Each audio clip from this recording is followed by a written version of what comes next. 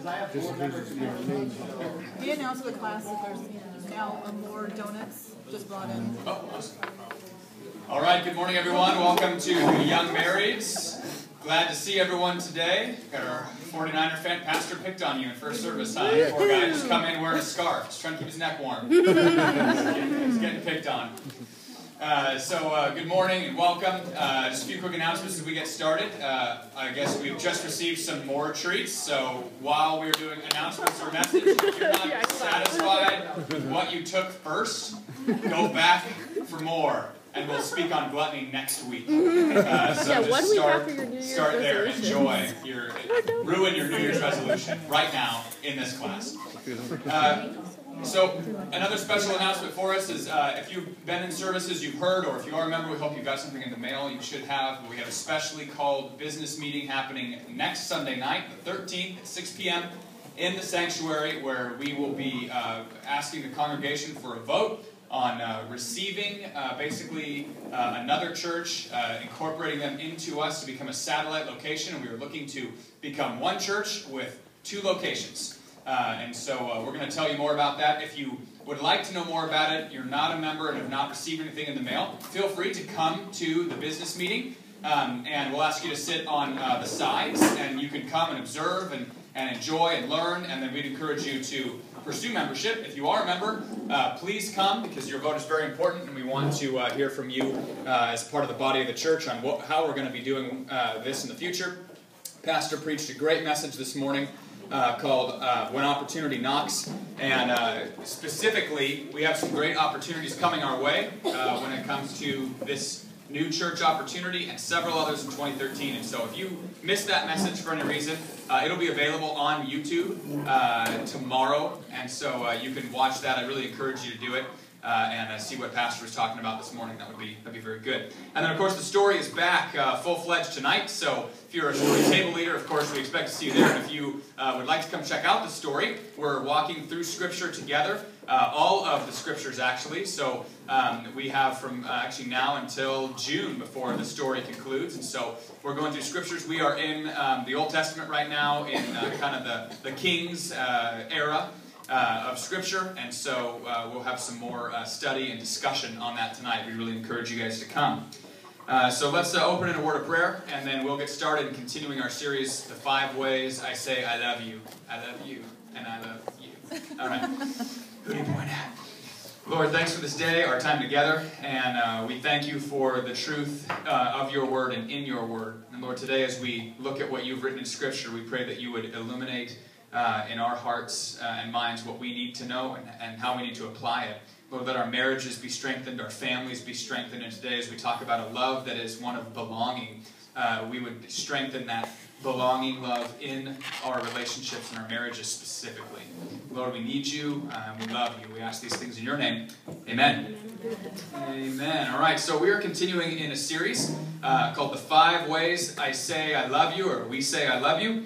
And just as a quick recap for this, we're looking at this word love because in English we have this one word, love. And this one word can mean so many different things, right? We express it in different ways. We say, I love you in different ways. We say that I love my wife, and then we say, I love my coffee, right? And but those loves definitely mean something different, hopefully. And in doing so, we communicate different things by saying, I love you.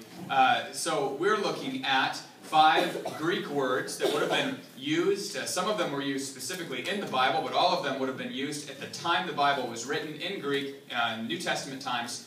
And these words really communicate well some different aspects of love that are very important in our marriages, very important in our families.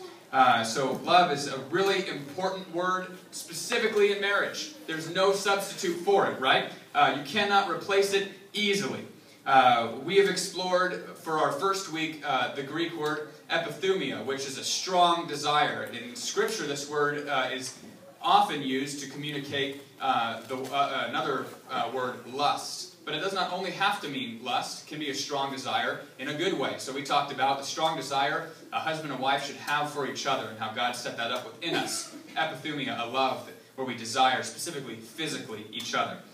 We talked last week about the word eros, and this is a romantic and yearning love.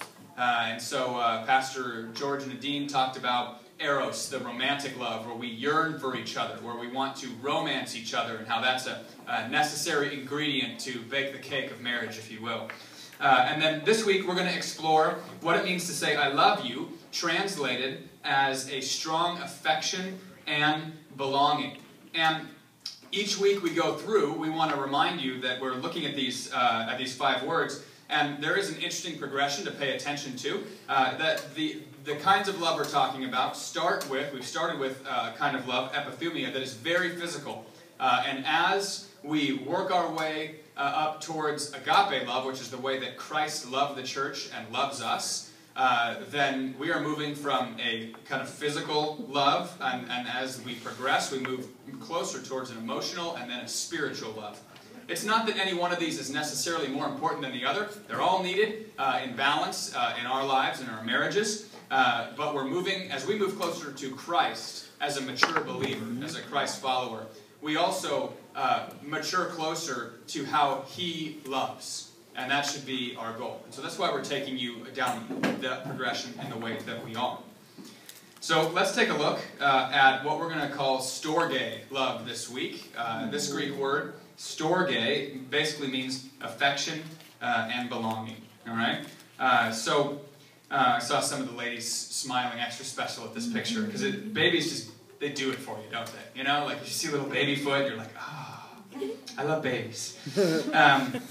So this love is comprised of natural affection and a sense of belonging to each other. In Scripture, this is the kind of love shared by parents, brothers, sisters.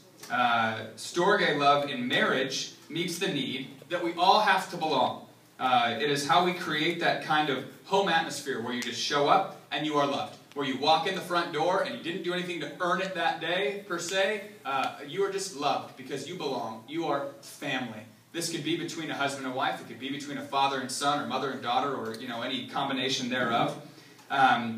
You just give and receive love because you are family. And when we put it that way, often we understand what we're trying to say. Hey, it's family, right? We have sayings like blood runs thicker than water, because there's this element of loyalty and belonging when we have a family love for each other.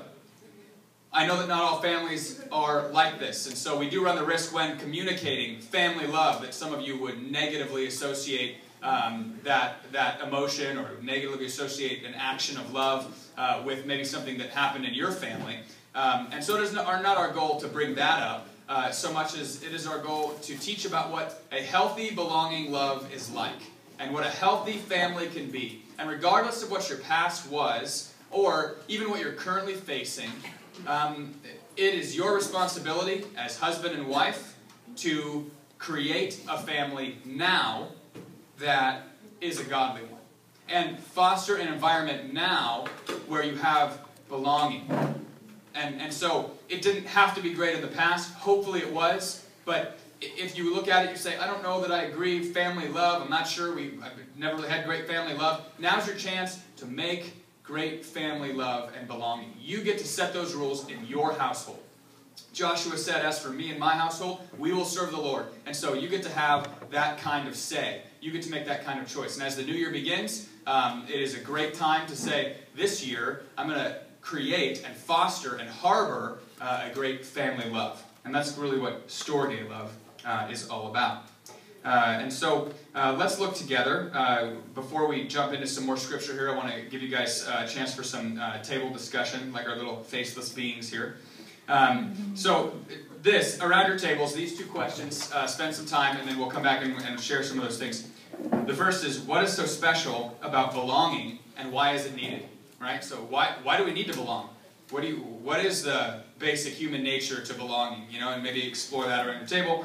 And then, what kinds of things does your spouse do to make you feel like you belong with them?